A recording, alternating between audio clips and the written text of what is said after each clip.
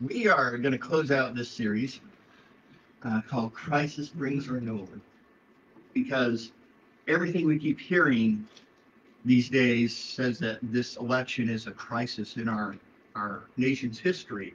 And it's a hinge point where everything's going to either get better and better and better and we'll all be in blissful heaven, or things are going to go to hell in a handbasket. And it's one or the other. And depending on who you're talking to, depends on who they think is going to win the presidency. Maybe. And I've said it before, and I'm going to say it again. There's simply no call for that because salvation doesn't arrive on Air Force One. And neither does the apocalypse. And so, I remember elections in the past where I just went to bed with this feeling in my stomach, like, oh my word, this is going to be bad 4 years. And you know what? I survived them. By the grace of God. By the grace of God. I did not die. But we just get it into our heads that the end is coming, or that this is the relief we need. And just simply put, I mean, it's one person with political office. And they've got to try to work through everyone else who's in political office. And they've got bureaucrats they've got to deal with who have minds of their own. And in the end, it doesn't, I'm not saying it doesn't make a difference, because obviously it does. It doesn't make that big of a difference. And the reason I don't think it makes that big of a difference is that because we have a government that is, quote unquote, of the people, by the people, and for the people. So guess what makes the biggest difference? People. They are forgiven. That's why I think the leaders has to be able to lead. Yes. And not just listen to, like you said, bureaucrats. I'm not even sure what that word means, but as long as they can lead because they're representing us. Yeah, and that's an easy thing to forget. I've heard that, I don't know if it's right or not, but I've heard that congressmen are probably the people who, and women, people who are not in the Senate, they're in the House of Representatives. I've heard that they are the only people who are genuinely trying to serve the people, shall we say, because they have to be elected every other year. So they're pretty much constantly in campaign mode, knowing that what they say and what they do is going to have an effect on them at most 23 months from now, you know?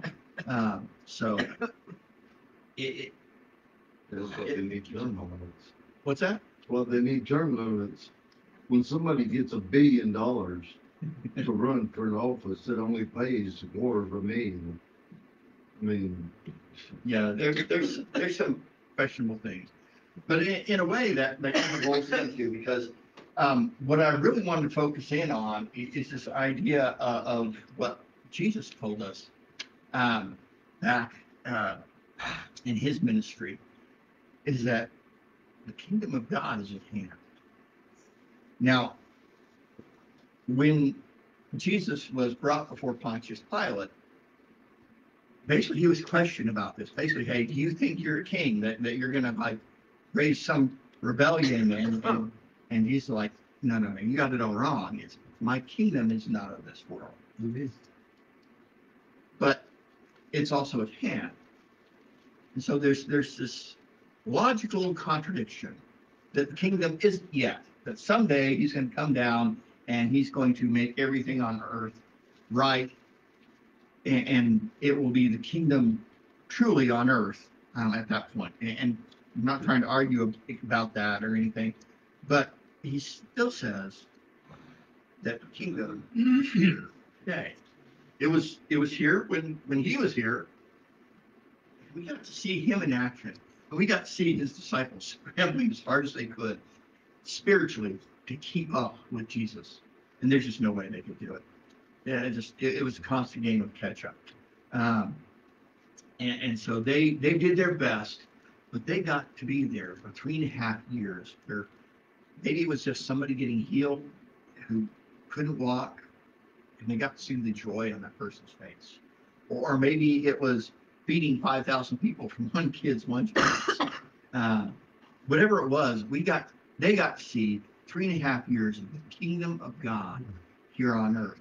And the kingdom of God is simply put, it's wherever Jesus is king. When his will gets done, that's the kingdom. So it kind of comes back there. It totally reminds me of in Sermon on the Mount when Jesus is telling us, in I believe it's Matthew chapter 6, how to pray. You know, our Father who art in heaven, hallowed be thy name. Thy kingdom come, thy will be done on earth as it is in heaven. That's the difference. Thy will be done on earth as it is in heaven. That's the kingdom of God. And that's what I'm here to say, that President Trump or President Harris could never achieve, no matter how hard they worked with Congress. Even every single member of the House of Representatives, every single member of the Senate, all the judiciary, all the bureaucratic people who were hired to fill roles, every cabinet member. I mean, if the entire U.S. government worked like only people who are high on drugs think it could, even if it did, they still couldn't accomplish the kingdom of God. They can't. They can only bring the kingdom of God in the rule and reign of their life, their little section of existence. And that's what you and I can do. And that's where, in some ways, the church is more powerful than any president could ever be. Because just think about what's been done in the 2,000 years. I mean, yes, the United States is a force to be reckoned with for now. But 200 years ago, there was a saying, the sun will never set on the British Empire. That's right. The sun has set on the British Empire. And you know what? The sun's going to set on America too. He's promised his kingdom is forever. He never promised that America is forever. And if you read the book of Revelations, you're pretty hard pressed to find America in any sort of a role. So either we're not going to be existing as a nation at all, or we're going to be so pulled out of the world theater that we're not going to try to control events like what we do today. Something's going to change. It's inevitable. And maybe that's going to happen in this next 4 years. Maybe that's going to happen 4 centuries from now. I don't know. But either way, we can work with the kingdom of God here in our lives, and for us, in this little chunk of land we call Comanche County. And we can see the kingdom of God all day, every day. And what's better is that we can show other people what it's like. Because there's going to be some people, I promise you, who are not going to be interested in Jesus or obeying his commands until they see it in action. That's right. When they see it in action, suddenly it makes sense. It's like, Ross's life is running a little more smoothly than mine is. What's he got going for him that I don't? Well, he keeps talking about this Jesus. That's the sort of thing I hope people see. And I hope that when they see that my life does go a little more smoothly, and even when something happens in my life that things get derailed to whatever extent they do, because life happens, right? I still hope that they see me talking about Jesus and me saying, okay, this is hard, this sucks, but God is still in control, and I will still praise him. He's still meeting my needs. He's still with me through it all. And so we want to see that the kingdom of God comes here on earth. And I wanted to kind of go to a section of scripture that talks about this. I'm not going on a deep dive on it because it's a whole chapter, but I wanted to show this place that gives us a picture of what it's like. And this is a psalm that King Solomon wrote. Okay? So if you remember King Solomon, David is the guy who wrote like half the book of Psalms, at least half the book of Psalms. And his son, after he passed away, the kingship passed to Solomon. And if you remember, God came to him in a dream, and he asked Solomon, basically said, because of your father David, I'm going to show you favor. I'm giving you one wish. What do you wish for? He said, Yeah. He said, I want wisdom to rule your people well. And God said, that's amazing. That's a great request. And because you didn't ask for money or fame or whatever else, I'm going to give it to you anyway. And even though Solomon had great wisdom in ruling the nation, he didn't have incredible wisdom in ruling his life, much less his actions. The man has over 700 wives and 300 concubines, roughly 1,000 women in his life by the end of his life. And I can't fathom. I can't. But did it shame me? Sure. It didn't help. It didn't help him one bit. It didn't help me at all. I don't know. No. But at any rate, that man who had God-given wisdom on how to rule God's people, his nation of Israel, that we call Israel, he wrote this one. So in Psalm 72, we're going to take a look at what the kingdom of God looks like. So here we go. Psalm 72. It says, give your love of justice to the king of God and righteousness to the king's son. Now, sorry, I just got to say, he starts off and it's like, oh, he's talking about himself. But you're going to see pretty quickly he's not talking about himself. It says, help him judge your people in the right way. Let the poor always be treated fairly. Does that happen in the U.S.? Not very well. May the mountains yield prosperity for all, and may the hills be fruitful. Help him to defend the poor, to rescue the children of the needy and crush their oppressors. May they fear you as long as the sun shines, as long as the moon remains in the sky. Yes, forever. May the king's rule be refreshing like spring rains on a freshly cut grass, like the showers that water the earth. May all the godly flourish during his reign. May there be abundant prosperity until the moon is no more. May he reign from sea to sea and from the Euphrates River to the ends of the earth. Desert nomads will bow before him. His enemies will fall before him in the dust. The western kings of Tarshish and other distant lands will bring him tribute. The eastern kings of Sheba and Seba will bring him gifts. All kings will bow before him, and all nations will serve him. He will rescue the poor when they cry to him. He will help the oppressed who have no one who will defend them. He feels pity for the weak and the needy, and he will rescue them. He will redeem them from oppression and violence, for their lives are precious to him.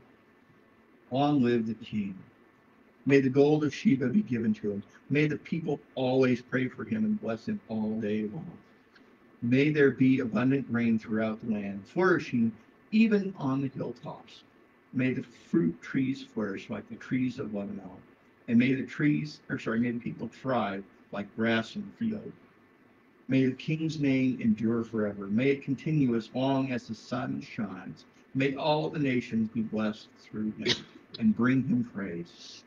Praise the Lord God, the God of Israel, who alone does such wonderful things. Praise his glorious name forever. Let the whole earth be filled with his glory. Amen and amen. Like I said, you read that and it's really easy to see Solomon saying, I really want this to be the kingdom of Israel. I want this to be, but he's also talking beyond the nation of Israel.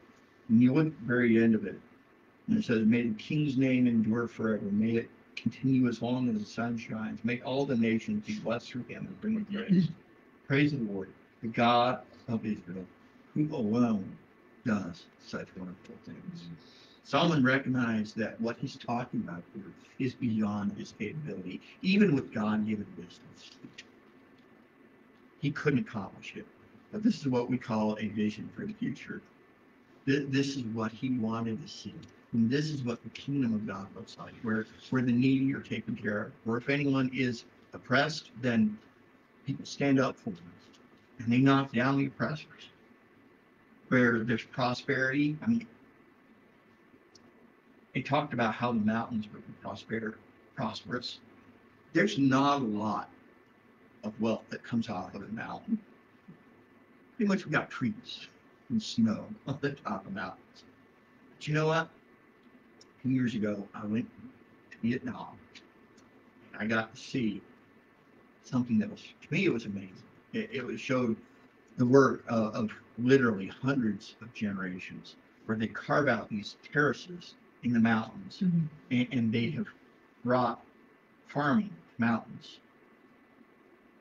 We don't do that. Of course, we have Nebraska and Iowa and, Great Plains. We have Texas and other places that have great farming. And like, why would we not with mountains? That's all they have. That's all they have. They've made it work. And they've made a living from it. Family farm, passed down to family, passed down to another generation, and they each work to make it better. So the next generation lives life a little bit better. And this is the idea of the kingdom of God. What we're working for is not just to make our own life better, it's to make the lives better of those who come after us. It's a beautiful thing. And that's what the kingdom of God is supposed to be about. And this is what we have a responsibility, and what's more, we have the ability to bring about. Because we have something Solomon didn't. And yes, Solomon had God's wisdom when it came to ruling people. And what he didn't have is the Holy Spirit. He didn't have divine power at his fingertips. God's still doing work, miraculous work, through his church. And there's what I call mundane miracles. It's the kind of thing that, if the church pulls it off, the world scratches and says, wow, how'd they manage that? They're not like amazed, but they're like, I don't know how they managed it. But God does that sort of thing all the time.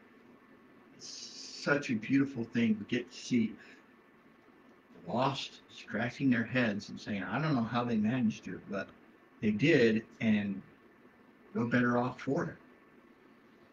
And you look at history, and you see through the last 2,000 years, really beyond that, because like I said, Solomon had a vision for Israel. It was happening there in Israel, and the Jewish nation, they were always trying to live these principles for their nation. And I got to admit, they weren't too concerned about seeing it go beyond their nation. Man, that's where the church comes in. That he started with Israel, and he has spread it to the whole world. I've heard it said that it's believed that there's more Christians who are in China than there are in any other nation in the world. That's crazy. It is. I won't say it's illegal to be a Christian there, but it's not super popular. Yeah, it's not practical because of the Buddhism. Yeah. And the government kind of makes it The difficult. government, Yeah, there are officially sanctioned churches, but they're few and they're far between, and they don't have it easy like we do. Here, if you give money, you get a tax discount for your gift, and the church doesn't have to pay taxes on receiving that. It's about the only exchange of money in the United States where there's not going to be taxes involved. if you're on that system. Other Yeah. churches are not on that system too. There are some, and we may not have it forever. Right. But regardless of money, regardless of how easy or hard government makes it, we still have this ability to make the kingdom of God spring up in our little corner of the world. Maybe it's just your family, maybe it's just your coworkers who get to see it, but they get to see it. We have this amazing thing that goes on, and we just keep plugging away and make the world a better place. And things like medicine, modern medicine is around. There's a reason why so many of these hospitals are Saint something or other, Baptist, Methodist, Presbyterian, whatever church, not church, hospitals. It's because Christians have cared enough about people. I did an intellectual exercise yesterday with an AI text, and I basically asked it to project what human rights would be like if Christianity had existed. Actually, Christianity and Judaism, and it still seems to think that human rights would still be a thing, but they acknowledged that it would look different. But I'm like, I can't agree because I don't know of another system that says that every single human has inherent worth and dignity because we're all made in the image of God. Everyone else says it's what you do, it's what you achieve, it's some enlightenment you've attained, it's something you have to give that makes you valuable. And I was talking about how Greek and Roman philosophy, had human rights kind of woven into it. And to some degree it did, but you stop and you looked at it, and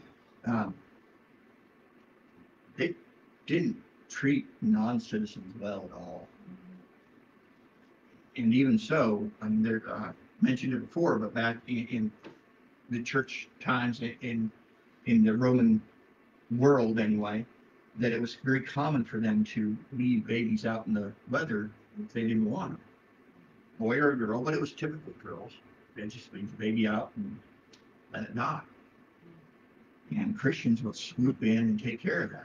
And when a plague struck Rome, it was the Christians who were taking people and caring for them. Everyone else was like, kill them, burn their house, let's get rid of this plague.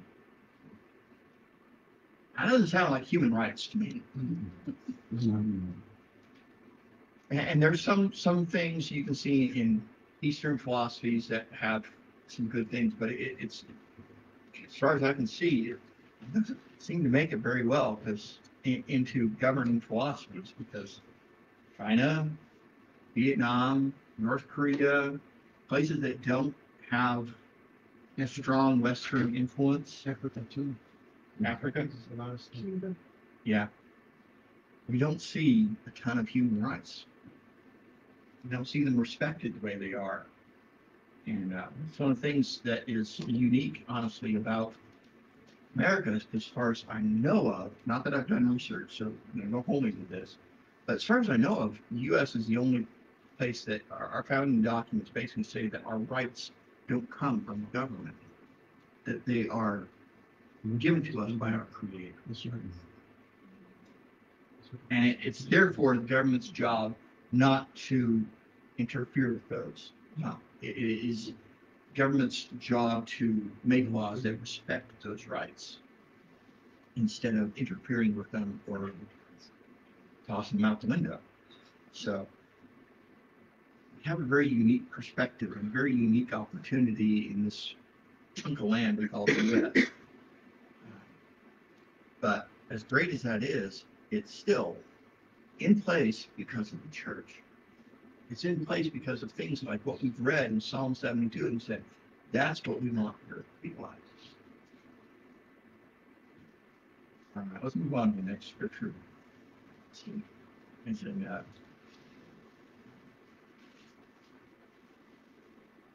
bring it up. Thank you. Galatians. I had 2 Thessalonians in mind. That's another area I have about AI. I'm not going to get into the, but anyway, Galatians chapter 6 gives us this idea that we don't need to give up. But Galatians chapter 6, verses 9 and 10 says, so let not get tired of doing what is good. At just the right time, we will reap a harvest of blessing if we don't give up. Therefore, whenever we have the opportunity, we should do good to everyone, especially to those who are in the family of faith. And there's lots of places in the Bible that give us this basic encouragement. Say, hey, I know you're tired. I know you're sick of it. And I get it, but we can't give up. We have a God who is a God of eternal hope, not a God who's hope for if our guy gets elected, or if our girl gets elected, or if this happens, or only for this long. God of eternal hope, endless hope. And so we have this opportunity to reach out into people's lives and to sow that hope into their lives. So you're probably going to hear from somebody, the day after the election about how the wrong person won. And the instinct for most of the other side of the political aisle is going to be rubbed in their face. And the church has an opportunity to be something different and speak about the hope that comes beyond candidates. That again, candidates can't really, not through their office anyway, hope to encourage people with. And for being honest, presidents just don't talk like that. You know, they don't talk about the hope of Jesus Christ as being the main hope of the nation. They don't say things like that anymore. And so it comes to us.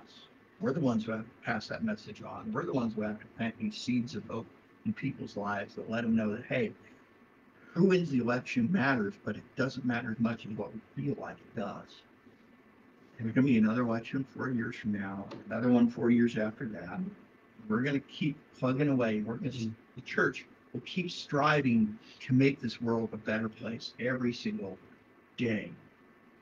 Not just every 4 years, not just when our candidate's in office.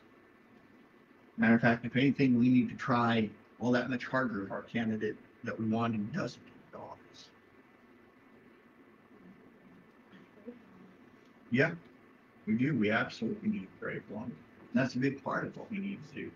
Because Jesus, like I said, in that Sermon on the Mount, he was talking about, hey, your kingdom come, your will be done. It's in the middle of a prayer. That's our most powerful thing. God does so much more than we give him credit for. One thing that was kind of taught to me is that in terms of starting up the church, he said, or somebody told me that you will overestimate what you can do in the short term.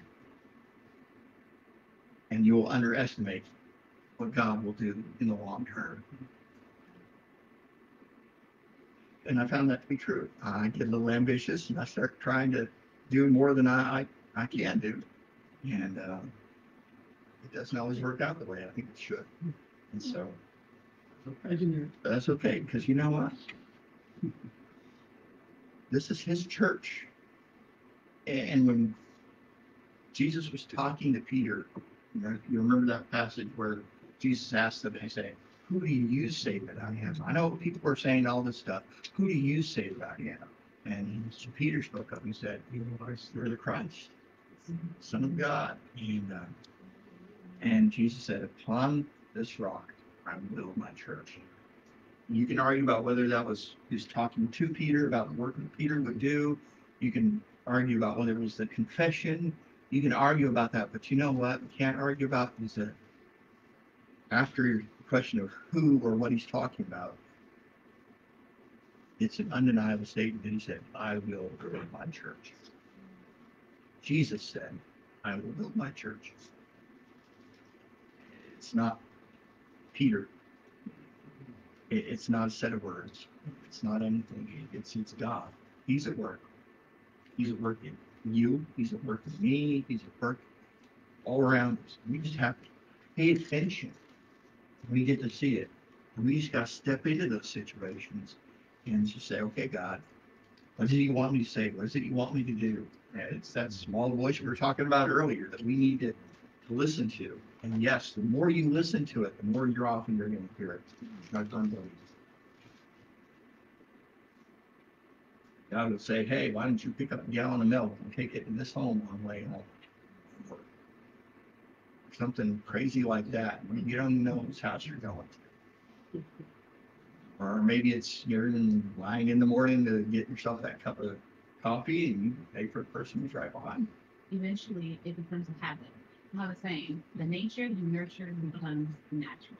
And I say that because in the beginning it was, I always second guess it. And sometimes I'm not gonna lie, I still do second guess things when I'm really trying to play and be easy to hear. But eventually it just becomes an action, like you were saying. You'll be at the store and then you'll walk out and be like, oh, well, why did I grab this gallon of milk? And then boom, it's like, hey, can you pick up a gallon of milk for me? Or you run into someone, hey, I don't have a gallon of milk. Like, oh, here, I have this. Yeah. I've seen all kinds of stuff. It's like, I don't know why the heck I was supposed to bring, whatever it is with me, but it's felt like I was. And then, hey, it comes in handy. amazing how that works out. And we can just point that out, and when we give that gallon of milk or whatever it is to somebody, say, hey, I had this little voice telling me I should grab that. Great. Then they can say, oh, that's weird.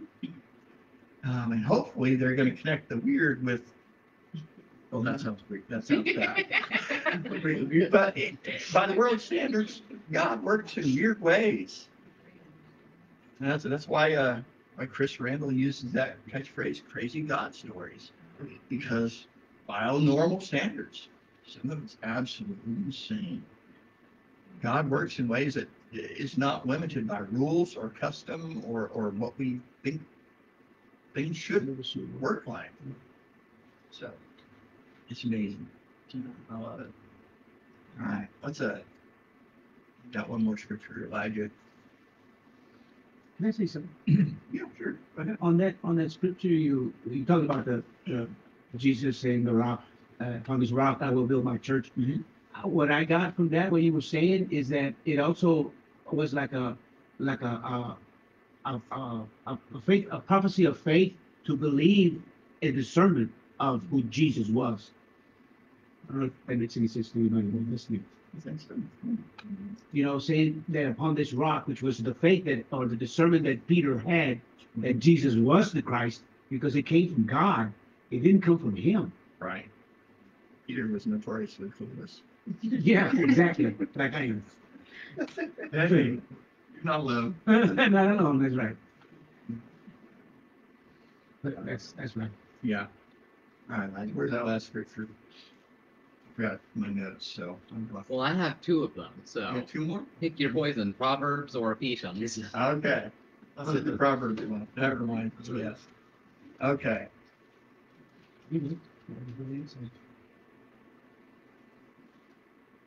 Proverbs.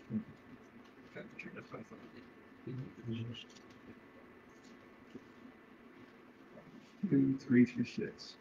Here we go. Just cry out for insight, ask for understanding, search for them as you would for silver, seek them like hidden treasures. Then you will understand what it means to fear the Lord, and you will gain knowledge of God. The Lord grants wisdom. From his mouth come knowledge and understanding. If we're going to have an internal perspective on things, if we're going to understand things from the way that God sees them, we need to know what he knows. We need to at least think the way he thinks in some capacity or another. And that's what I really love about it. We talk about the awesome gift that Solomon was given there. That gift is waiting there for you and me. We're told in James, if you want wisdom, just ask for it. It's that simple. It's not always a pleasant experience acquiring that wisdom. It's kind of like, some people, most of you guys have been around church long enough to know that there's common thought. You don't pray for patience. You don't pray for faith, right? They'll give it to you. Yeah. That's for sure. Make you wait in the back of the line 5 hours. You will. And while I get it, I understand the sentiment there. I'm like, why wouldn't you want to pray for wisdom, patience, or faith? I need more. Yes, sir. And I'm not going to lie. It's not usually a fun experience building up any of those things, but it's there for the taking. And he's given us so much in here. If you don't want to learn wisdom the hard way, here's the easy way. Okay? Take a breath. Break it open as often as you can. The more you know, better off you are. And if we're going to understand the mind of God and how to bring the kingdom here on earth, we've got to do things his way. We've got to think things his way. And it comes back down to having to ask. You've got to have his perspective. Because otherwise, guess what? We're going to have different goals. You know what that means? It means you're fighting against God instead of fighting for him.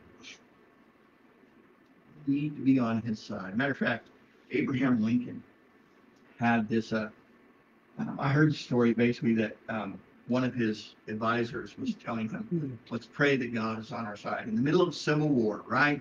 And his advisor tells him, let's pray that God is on our side. And Lincoln he turned it around and said, no, let's pray that we're on his side. Otherwise we lose. Even when we win, if we're not on his side, ultimately we lose.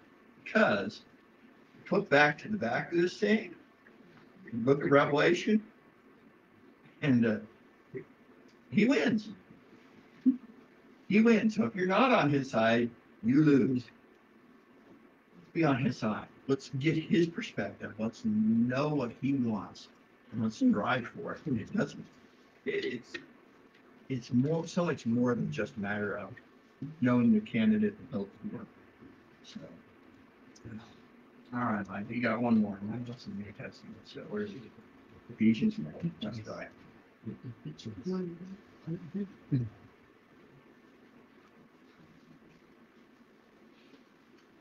Ephesians chapter 4, verses 1 through 6. Therefore, I, prisoner for serving the Lord, beg you to lead a life worthy of your calling. For you have been called by God. Always be humble and gentle. Be patient with each other, making allowance for each other's faults because of your love. Make every effort to keep yourselves united in the Spirit, binding yourselves together with peace. For there is one body and one Spirit, just as you have been called to one glorious hope for the future. There is one Lord, one faith, one baptism, and one God and Father, who is over all and in all and living through all. I love this passage. It's so good, but it tells us the very basics of how to have the kingdom here on earth. Be patient with one another. Let's love one another. Let's serve one another. Because in the end, there is only one God, and we're all going to have to bow before him and admit that he is Lord of all. And we want to show people this kingdom of God so that they can catch a glimpse into the window. It's kind of like a kid peeping in the neighbor's window. Maybe watching TV, maybe he's drooling over what's for dinner. I don't know, but that's the idea. We want them to see and to understand what it is that we have. And so it doesn't get better than life with God. We want to give them as many glimpses into that as we can so that they want a piece of it. And it just, again, it comes back down. I talked to you guys, I forget whether it was last week or the week before. There's a book out by a historian named Tom Holland. No, not the movie star, an actual historian. But Tom Holland wrote a book, I think it's called Youth. And even though Tom Holland is an atheist, the book basically comes down and says that Christianity has done history a huge favor. At least that's what I understand about the book. And Christianity has been a blessing to history because it's the church following him. It's the church bringing the kingdom of God into the workplace. It's bringing the kingdom of God into our families. And it's the kingdom of God here today in this room that we're gathered. And then we take it out and we spread it everywhere. And that's what it comes down to. And we've got to keep at that because he's given us this charge. People are going to be reason that so many people are talking about why this is such a vital election. They keep talking about issues like the economy. That's when you hear about love. And that's universally the most cared about issue by both sides of the aisle. But you know what the economy basically amounts to? All our concerns, all our worries about it, comes down to hope. Stop me think about it. It's do I have a right to think that next month I'm going to be able to pay my bills, or I'm going to be able to thrive and prosper, maybe get out of debt, or maybe actually get some amount of wealth built up. I mean, depending on the person, we have different goals, obviously, but the economy affects all of us. And it's all about hope. Say it again. Our hope is not in somebody running for president. It's in Jesus Christ. It's in knowing that he is Jehovah Jireh, that he is God who provides. Trust him. And there's going to be people who are going to be sadly disappointed and just in utter anguish over the election. And they need hope. And we have the hope they need. We just need to reach out and show it to them and explain it to them. He's good. All the time. Let's pray. Father, I come to you and I just thank you for who you are, for what you have done and for what you have yet to do. Thank you that you are a God of hope. And that elections matter, yes, but you are of infinite importance. While presidents have influence, you are in control. You steer the hearts of kings and presidents as you want to. God, we're here as your church, and we just ask that you would show us the next thing we need to do as a church and as individuals. Whatever it is, Father, we need to know the next step.